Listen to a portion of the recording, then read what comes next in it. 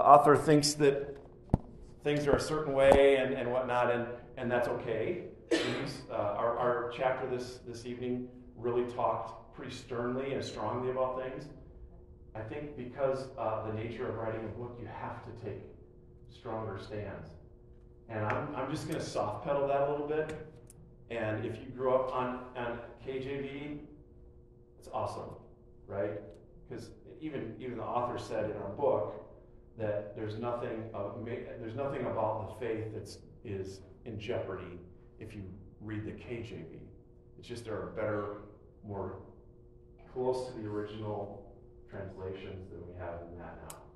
So as we talk tonight, I want to tell you that basically the whole chapter can be summed up in telephone game versus text criticism. So I had to tell Amando this week what the telephone game was because he's too young to know what the telephone game was. He and I were talking, and I was like, "Hey, have you ever heard of the telephone game?" And he's like, "What? No." So does anyone know what the telephone game is? Right? It's a party game where you have everybody line up. If you're not familiar, say you have 20 party guests, and you tell someone, or you give them a sentence that's of some length, and you tell them to read it, memorize it, and then tell their neighbor. And then they tell their neighbor, and then they tell their neighbor, and then they tell all the way around till you get here to the other end, right? And so it may say at the beginning, "My dog has fleas," and at the end, it maybe says, "Can I have some hamburger, please?" Like nothing, no relation from beginning to end. That's telephone game. So personally, I have had someone challenge my Bible because they assume telephone game has happened with Scripture. Right? So that there's this challenge that says, well, the original writers wrote it, but then whoever copied it messed it up, and then somebody messed that up, and then somebody messed that up, and before you know it, "I would like some hamburger, please," comes out of "I'm the way, the truth, and the life." Right?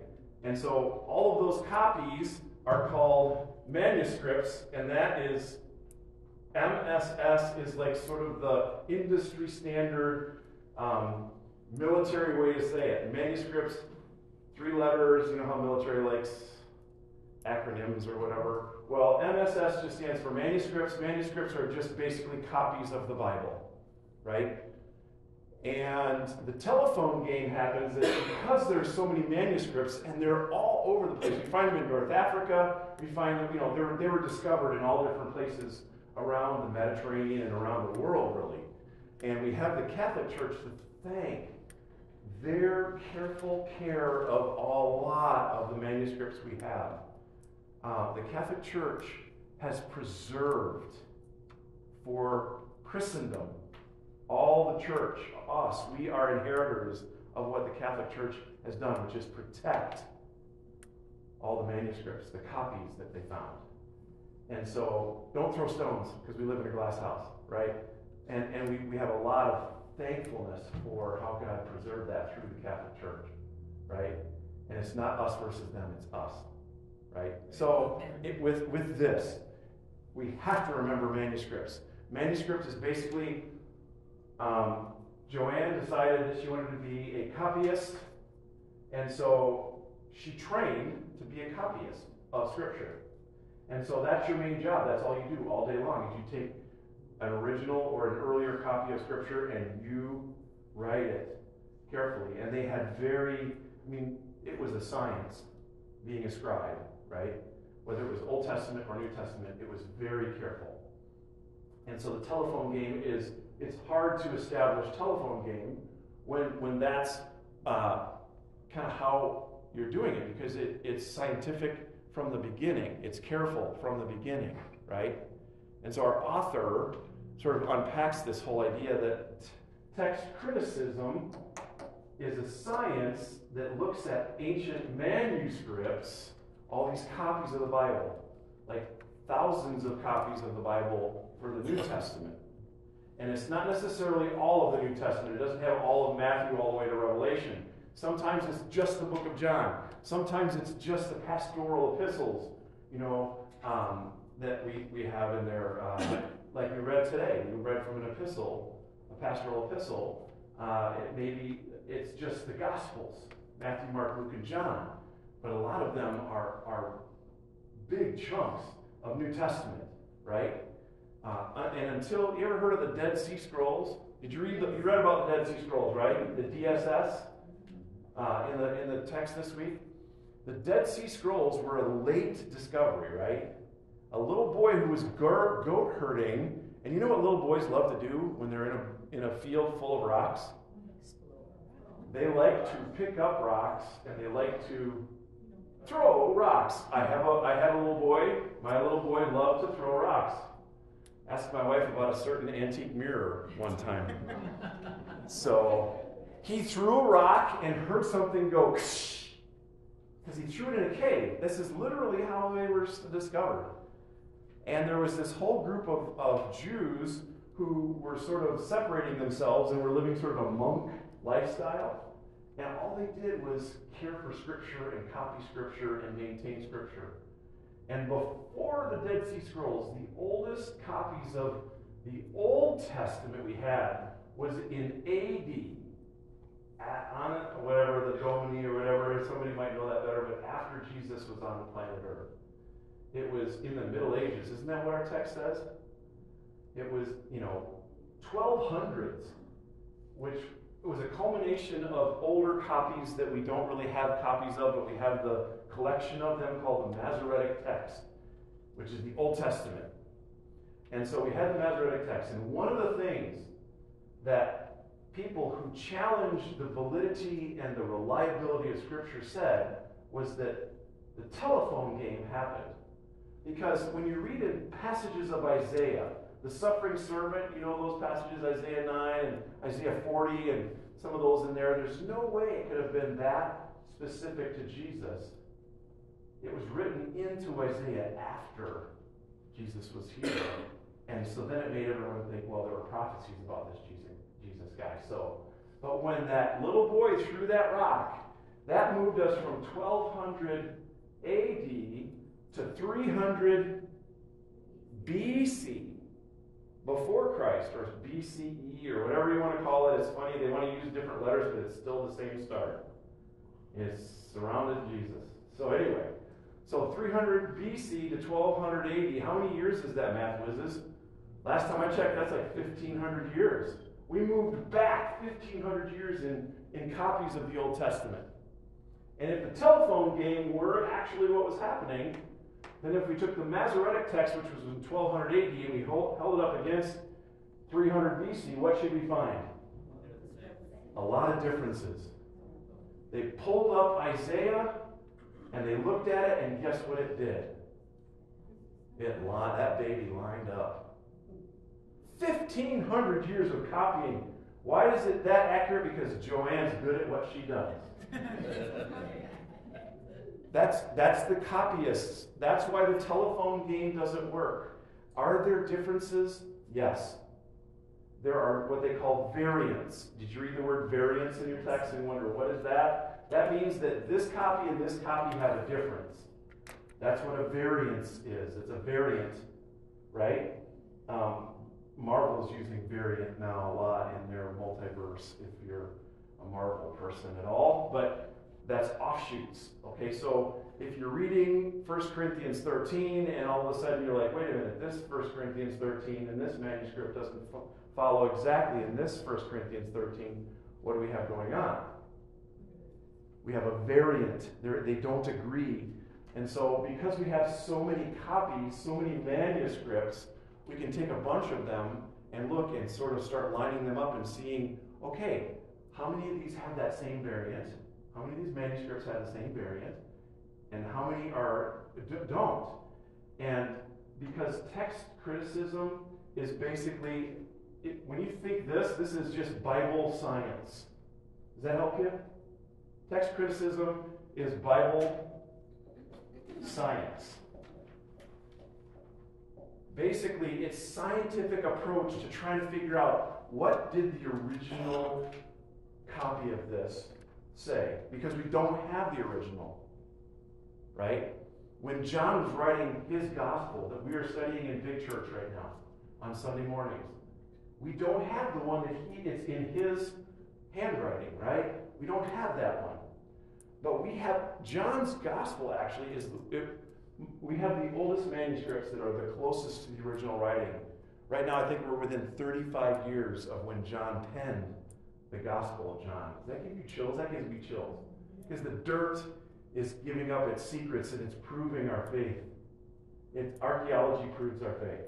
Because the Bible talks about true things, not just about when a king lived or whatever, but what Jesus said about himself, how the way to heaven works, all of that. It's true, it's true, it's true.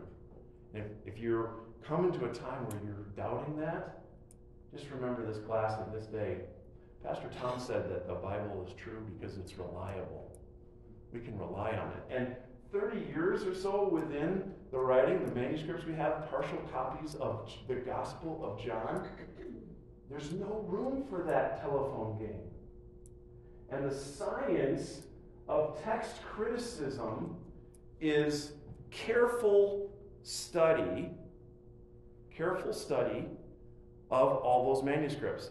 And what the author basically spends a lot of time saying is that there's external evidence and there's internal evidence. External evidence simply means how good are the copies and how close to the original writing are they?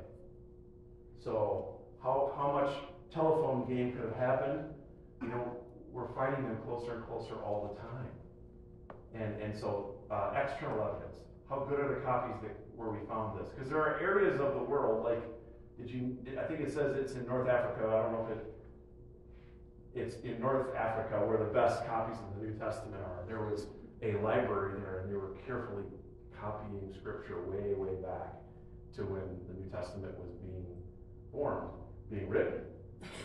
And so there are certain areas where there are better copyists, and they have less variance, right? So there's less, they line up better, and they're more careful. Joanne was more careful in North Africa than she was around into Upper Galatia or Turkey.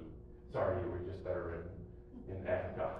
So the external evidence, right? And then there's the internal evidence of how many variants are there, and how much does this manuscript that I'm looking at right now, whatever one it is, of the 5,000, how much does it move towards the original? We can use the science of text criticism to figure out which ones are closer to the original copy that John wrote. Am I making sense? Does that make more sense than the text? Are you glad you came? Praise God, right? So there's these external evidences. How close are they? Like, when was it written? Based on when the original was. And where was it written? What language was it in? So that sort of thing. The Old Testament is interesting. Did you notice a word called the Septuagint? Yeah. So, yeah, that's the Septuagint. Basically, that is a Greek copy of the Old Testament. It's in Greek. And it goes back to right around 200 BC. And before we found the Dead Sea Scrolls, that's what we were using to try and make sure what we had in the Old Testament in the Masoretic text, which was the 1200 AD copy, how close was it? And so there's another thing. We have another language we can compare. If we find a Hebrew or Aramaic word in the Old Testament that we're not sure what it means, we can look and see what they did for translation into the Greek. Because we have a little bit more, actually a lot more understanding of ancient Greek than we do ancient Hebrew in many ways. So, how many copies, how close to the original, and then how many variants are in there? That's text criticism. That's not suggestion, that's science, okay? And so, it's very interesting to me, just from a practical standpoint, the amount of challenges that the world has for the Bible. And they say, well, you have blind faith. Well, based on this, do you think we have blind faith? I don't think so either. I think our faith is informed. And it mattered to people that you and I have the copy of Scripture that John, it's as close as we can get to how John wrote. Now let's get into I'm going to take 5 minutes of your time, and I'm not going to charge any extra. Okay, so let's talk a bit about the different translations, right? And if you turn on, is it on page 40? What is it? Let me look at my notes. Where that table is, and it gives you all of those different translations and where they fit. 45. Thank you, 45. We need each other. And so you see how on the left it's more, they use the word literal, and then as you move over it's more dynamic. To the right side of where the translations fit. Now, how many of you would say, well, you want more literal, right? No. But before you read the text, would you say you want more literal? Probably. Before you read chapter 2, would you say we want more literal? Yeah, what do you think now? We need a little bit of both, but you'll notice that there was a quote by the author that I absolutely agree with. When you're trying, I wrote a note for myself. The author favors English over the original language when making a translation choice. So you're trying to translate from the original language. If you go with the literal wording, and there's some examples they give of the coals. You remember that? He was talking about live coals and how that actually can confuse if you go with the literal. So he's using French as an example. Maison. I can't speak French, but you got to almost choke when you speak French. Maison Blanc. However you say that, and that means house white. And if you were to literally translate it, you would say house of white, right? And that's why literal translations don't necessarily do us a good service. We need to, when we move from the original language into the receptor language, which is English, we want to better understand what does that text, what is it trying to convey to me? It's trying to convey that there's a white house, not house of white. And the more I think that we can make Scripture accessible, the more we can make it readable, the more we can make it understandable, the better off we are. And so when he's doing all of this discussion about the different methods of translation, the literal book tries to, like the NASB, I have an NASB. I use an NASB when I'm studying for a sermon or for a teaching. I use the NASB for tonight. I'll use it, but I'll also use 3 or 4 other translations, including the New Living Translation. So as on the literal side, the NASB keeps original word order. Like you'll read the word order in the Greek, and you'll see the same word order in the NASB. That does a disservice to English, but a service to Greek. It's less understandable. It's more confusing. Is it wrong? No, that's not what I'm saying. Don't hear what I'm not saying. I'm saying you're hearing me say that there's a difficulty that we have to overcome when we have a literal translation, but we need those. We want to have that as a comparison. How is the NASB translating this passage of 2 Timothy that we just read? All Scripture is God-breathed. Did you notice how different the New Living Translation was from your translation? It's different. I like it because when you read it, it's more understandable. It brings out the nuances of the text. It's doing more translation for you, but that's good. But you need to read it with other things. So, literal translation is word for word, and then you move over to the dynamic translation with the NIV and the NLT. The NIV did a sentence-by-sentence translation, so they're trying to make sure that this sentence says what the Greek sentence says, but they don't do it literally word for word. And then the NLT moves a little more towards a more dynamic approach, and they take idea by idea. It broadens it out a little more and tries to think about what is the idea that this passage is being conveyed in the original language. Then you have paraphrases, which are the Message and the Living Bible. Now those I don't think you should use for necessarily to make a decision on what you believe about a passage, but they can help inform that decision. So those are the translation pieces that we want to think about, and that's basically what the chapter is saying. So now that I'm at the end of my lecture, we're going to go into small groups here real quick. Before we do that, does anybody have any questions beyond what I just shared that you want clarification on, that you were confused by, based on chapter 2? Yes? When they speak of convenience, does that play a role in when they talk about conjecture for translation purposes? Yes. Yeah. Is that in that you talk about in the section where it's like, okay, this isn't exact science? Is that the section you're talking about? Yes. Yeah. They just go, well, we think it means this. You do your best. Yes. So yes, and that's why most of those that take our best guess, you'll see a note in the text at the bottom of your Bible, and there'll be some other information there about the passage. When do they apply convenience to that translation? How do you know when they conveniently threw in this versus? By looking at several translations.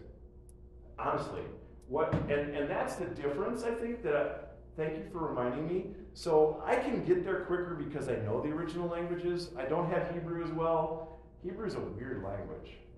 But I have my Greek. I still read from the original Greek, Koine Greek, New Testament, when I'm preparing a message. What that allows me to do is to get there a little quicker than if someone took 4 translations and was looking at how these 4 translations were doing something with the passage. You can get to the same place I do, it's just a different path, and mine's a little shortcut. But it's worth that kind of look. So yeah, I mean, is that a legitimate answer to your question? Yes, absolutely. Yeah. So yeah. Anybody else? There are no dumb questions. All right, so we're going to break into small groups. I don't want you to be in the same group you were last week.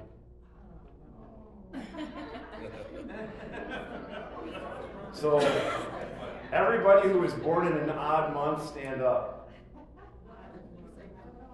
Anyone born in an odd month, stand up.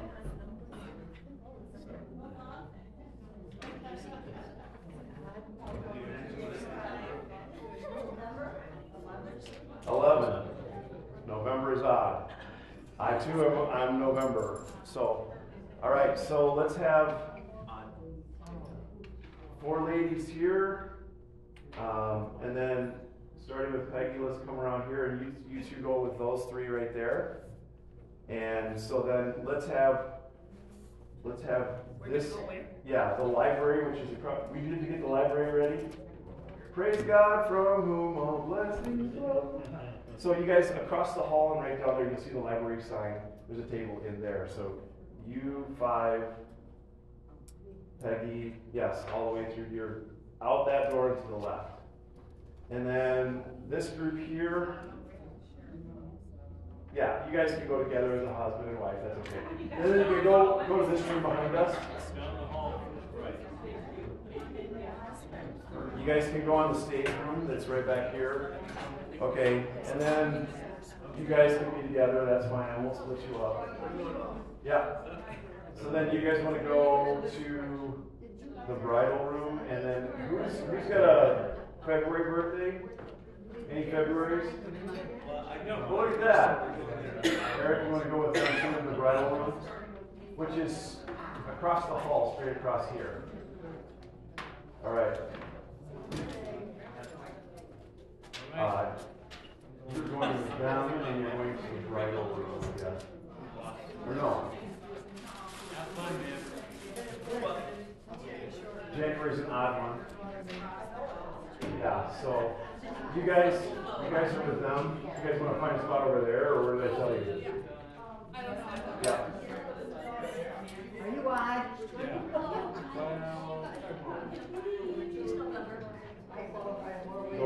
Go with Corey back there.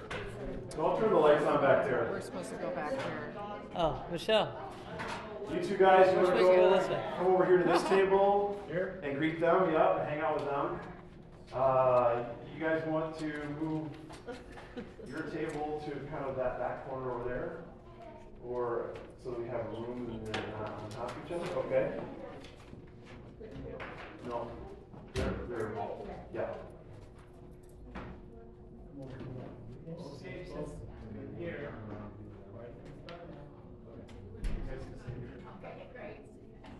This one here.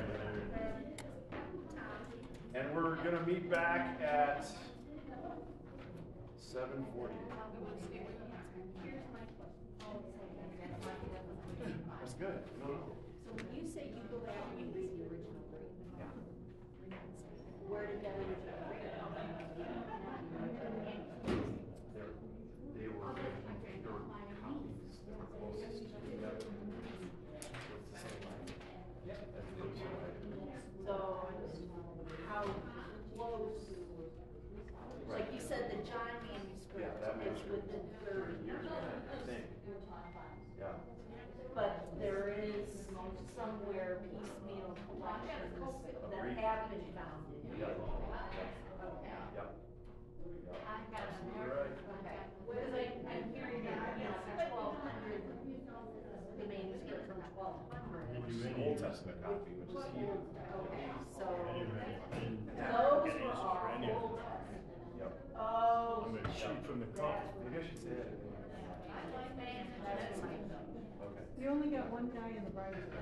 Okay.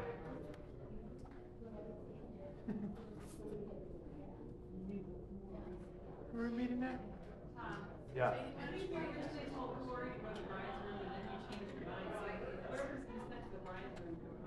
Okay. I'll be right back. Does the person say why is? What, Joanne, we all know that you are.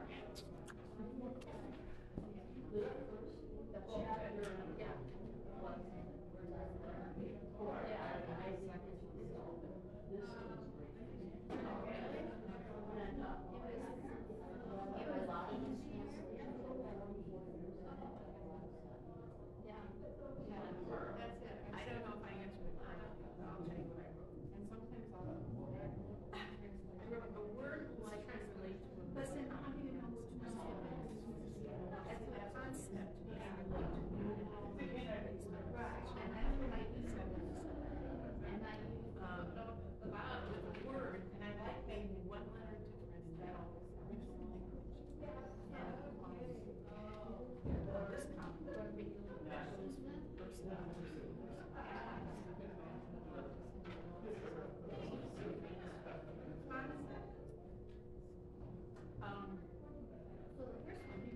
he said, he was just talking to us, that This guy might concept is more related to the variance.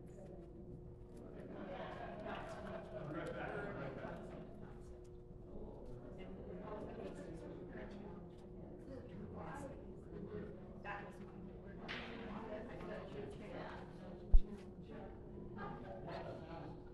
was my word. Okay, how does a translator start a new translation? Funny thing, when I was at Trinity Evangelical Divinity School in Deerfield, Illinois, while I was there back in the 90s, I had the privilege of watching my professors. A bunch of them were on the translation committee that was formed. That's how it starts. There's a translation committee. A group of scholars gets together from hither and yon, and they start discussing their method of translation. How are they going to approach the original languages? There's years of discussion that went into the new translation that they were working on. It just so happens that they were working on the New Living Translation. One of my professors that taught me exegesis, we talked about exegesis last time, that's learning the original meanings of the words and the passages. He was my exegesis professor. He was working on several of the New Testament books, translating for the New Living Translation. Several of the professors there were also working on them. So I watched them really work hard at that. It was a lot of groundwork that goes into translation, and their approach was to try and make Scripture more approachable, more understandable, and so that they would sit in committees and talk about how, a particular couple of professors would work on Galatians, and they would come with their translations, and then the committee would rake them over the coals over their translations. And so it's agonizing. Burning coal. Yeah, burning coals, right. A lot of coals. So for follow-on question, because it talks about it in the book that they do committees and then they vote. Yeah. So was it always odd numbers so that there's always either one side or another? No, there's always a strong majority. It's never, that I know of, I don't know of one that was like 51%. Those are the ones you're talking about, like we're just going to have to give it our best guess. Those are very few, but they happen. And the more of the discussion ends up that how are we going to put the note at the bottom on this particular passage. One of those is when Paul talks about women are saved through childbirth. So what do you do with someone who is unable to have children or doesn't have children or whatever? And can that really mean that? And how do we translate that? And that's an important thing, isn't it? And so there's men and women who are smarter than all of us here get together and try to figure that out. And I think it's more how do we decide on one first? Yes, but then how do we give alternatives down in the notes? Like if you look in your Bible and you'll see a letter or an asterisk or something, and then you look down and you see your verse, and there's an alternate understanding of that passage. There's another way to translate that. And so they usually, the two leading ones that has the supermajority are both either in the main text or in the note. So. Can you explain that? Is that what that means? Women being saved through childbirth? Because obviously we're saved through faith. Yeah, no, I don't have a good enough answer that I can say that I can definitively. I'm glad that that's not a verse based on whether or not you're going to heaven. It's not. That's not what it's saying. I can say that. That's it. That's not salvation. Where is it? Oh, yeah. Everyone's looking at me. I'm supposed to know that now. Yeah, Wayne probably knows. No, I was going to ask the answer. You have a follow-up question? No, I was going to Like ask that. we had a friend that was a missionary, and he went to Africa and translated the Bible from a language that was not written, it was oral. And he said that the first thing you got to do is you've got to convert one of the native speakers that speaks English into a Christian. And then when you're making the translation, then he'll be able to go through and say, oh, that's nice, but it's pretty funny. That isn't what that means at all. The way you've written it, it's what we've been talking about here. Yeah. So you have a native speaker who can tell you, nice try, but no. Yeah, nice try, but no. Yeah. And that's pretty much what these guys that are translating, like you said, into a new language,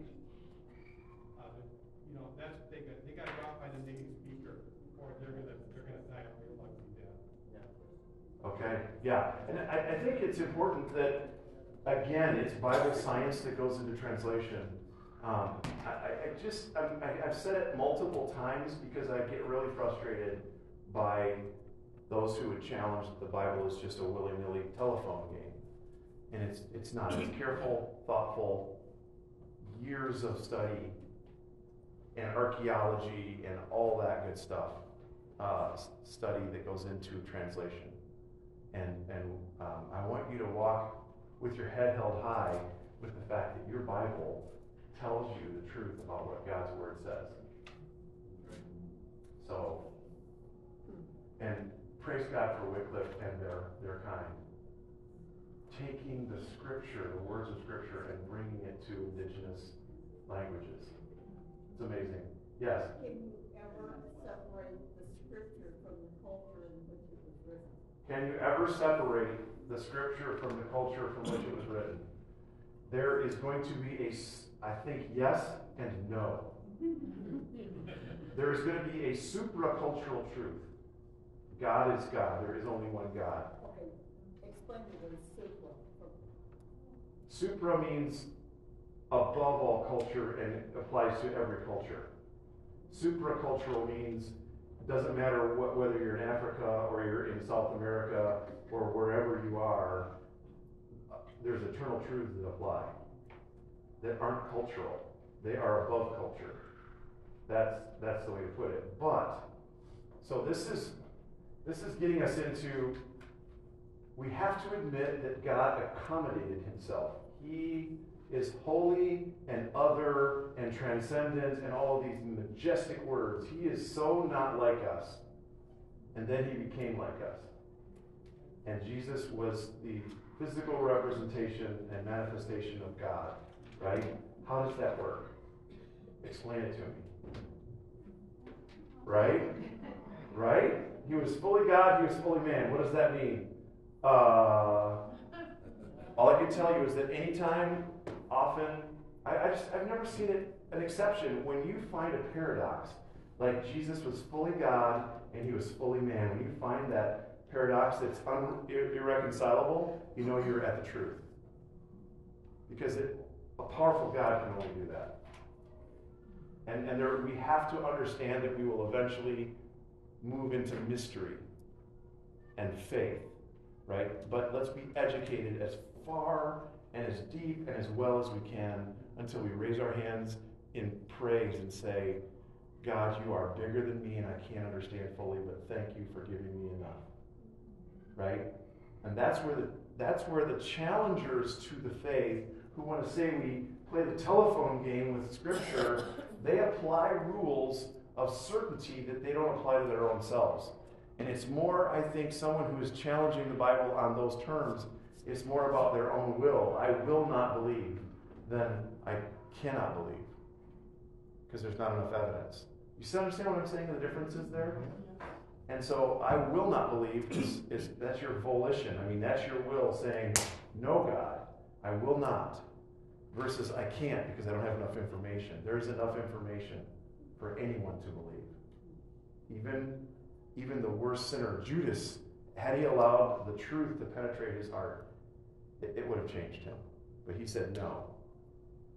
And so translation is accommodation. Like God had to use human language to tell us about himself. He accommodated eternal truths into our language. And think about if you're married, how much does your own language and your ability to express yourself to your spouse fall short? And you're speaking the same language. You're both native speakers of the same language, most likely.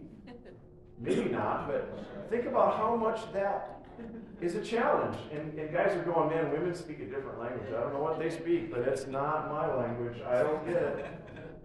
Right? And so if that's hard, how much harder is it for God to be wholly other, completely perfect, transcendent, meaning way out there, not us, for him to speak truths about himself. And when you and I read the pages of Scripture and we're moved by the Holy Spirit, and our hearts are cemented into truth, and we can tell we're standing more firm and more confident in our faith as we read his word. So it's important to know that there's accommodation happening there, but the God who made that word is always at work through the word. Right? And so, is it the actual words of Scripture, or is it the God who is in the midst of that word? And that's where I think it is. And that's why we have such a powerful witness. And the texts that we have, the Bibles that we have, they are so powerful in our lives because of the Spirit. Even though we've done our best to find all the manuscripts and do the best translations, so when it comes down to it, there is the ultimate X factor that is the Holy Spirit at work in our lives. So, and so now can we talk a little bit any other questions? I'll short myself. 1 Timothy 2:15. That's, yeah. We got it up here. I should have said it. Thank you. Sorry. Saved by childbirth. I'll do my best to look it up in Hard Sayings and see what it says there. But man, it's anybody that's studied it is just going to go, well, this is my best guess. We're going to do the convenient thing. Yeah. Because that's all we can do. All I can say is maybe that's where they came up with baptism for the dead. I don't know. Yeah, right? Well, I feel confident in saying what it is not. And that's what I was trying to say to Peggy. I know it's not salvation. That's not what it's saying. I know that for a fact because it contradicts too much of other scripture.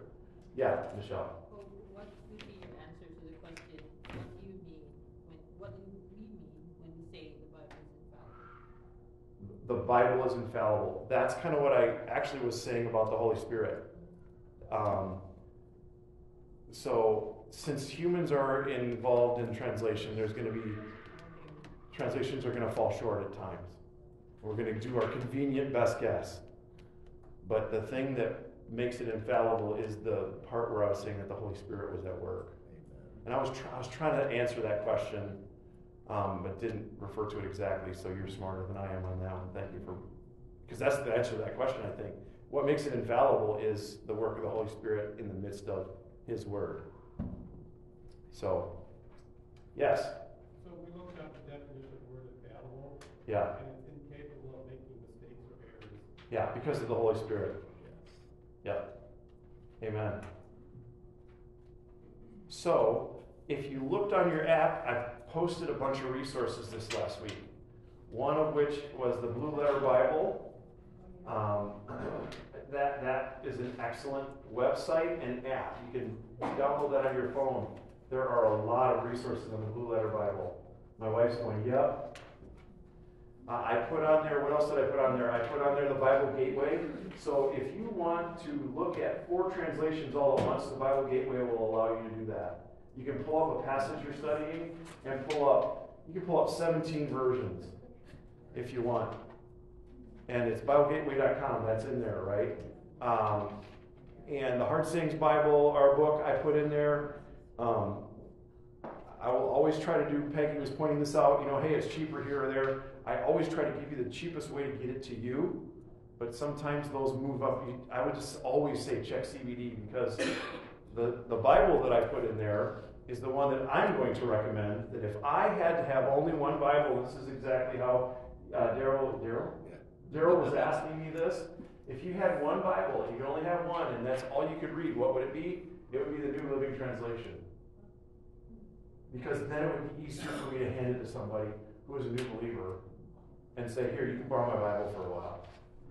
And this is a translation, it's not a paraphrase. There's a difference. Paraphrase is not the same. That's why it's the Living Bible is way on the right side of that table on page 45, right? Yeah. So New Living Translation, but the one I put in here is the Filament Bible. This is the Filament New Living Translation. What does that mean? That means that it comes with an app. And if I were reading out of the book of 1 Kings chapter 12, I would open my app and scan the page number, and the app would pull up all of the Bible characters that are on that page, all of the background story that's on that page, if you're familiar with the Bible Project, right? The Bible Project is an excellent resource. I haven't put it out there yet, but it's going to go up on our resources page. It's a YouTube channel put out where maybe you've watched it. It gives you, if you want to know what was the book of 1 Kings all about, they do a YouTube video that tells you all about what the book of 1 Kings is all about. When you're going to read a book of the Bible, I highly recommend you refer to the Bible Project's YouTube page on that book. So you scan this page number with the app, and it would bring up the Bible Project's 1 Kings. It would talk about, in the Bible Project, they have, what do you do when you're reading narrative? This is narrative. 1 Kings is a narrative book. It's just basically telling you the story. So when you're reading narrative, they have a Bible narrative video. There are some sermons that pull up in the Filament Bible of people who have preached on that passage, and you can read their sermons. Whenever someone comes to Christ, and I wish it were more often in my life than it is, but when they do, I give them a Filament Bible, and I, with them, download the app, and then there's logo on the front of the app right here that you have to scan with the app, which opens the app up. It's basically the app is trying to say, do you really have a filament Bible? Because then I'll work, right? And so I highly recommend if I only had one Bible, and the reason is because the NLT is the most approachable and understandable version that I have found. Does that mean I hate NASB or ESV? ESV maybe I hate. No, just kidding. So this isn't gonna work unless I have that Bible. You have to have a filament Bible. That should go into the store. I put it on our resources page. It's on sale with CBD right now for $13.99, and it's a leather-like. It's not actual leather, but that is a steal of the price. And it's stands for Christian Book Distributor. yeah, not chewables. That's a cultural reference. Just making that clear. It stands for Christian Book Distributors. It's CBD.com, and it's not chewable. That's embarrassing. Your coworker looks over your shoulder and you're typing in CBD.com. Yeah, I see how it is. So, does anyone have the resources page up? Have I forgotten anything? I think I put 5 things up. Keep an eye on that because it's going to be websites. It's going to be readers. So yeah, I've got Bible Gateway, Blue Letter, this discussion questions. Yep, they're all there. So keep an eye on the resources page. I will always be putting things in there. If you find a good resource, let me know. Or if you're concerned about a good resource, ask me. I'll try to do my work on and figure out whether it's a good resource or not. All resources are not created equal. And if I stepped on your toes because you grew up with King James and it's near and dear to your heart, I humbly apologize. It was not my intention. But there are better translations out there now. That's what I'm trying to say. I was rehearsing what I said, and I think you might have heard something that I actually said that I want to retract. Because that's not what I was trying to say. So next week, chapter 3, right? Anybody read ahead already? Good. Let's stay together. You're free to read ahead. I know, Dan, you're going to read ahead. I know it. I've been around you enough now.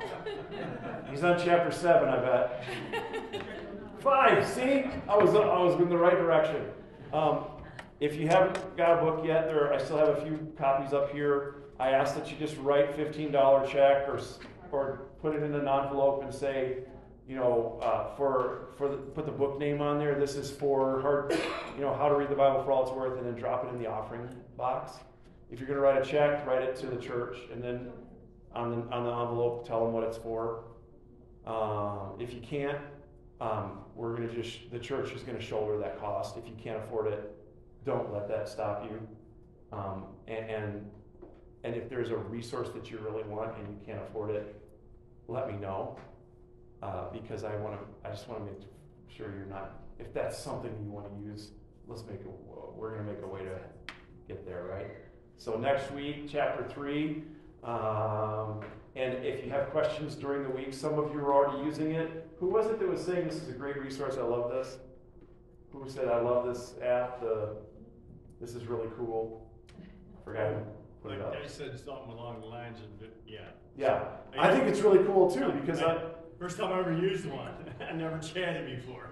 Yeah. So if you haven't been on there and have seen the chat, I'm trying to answer questions as real time as I can. So, all right, it's 8:02. I took 2 extra minutes. I'm sorry. I'll see you next week.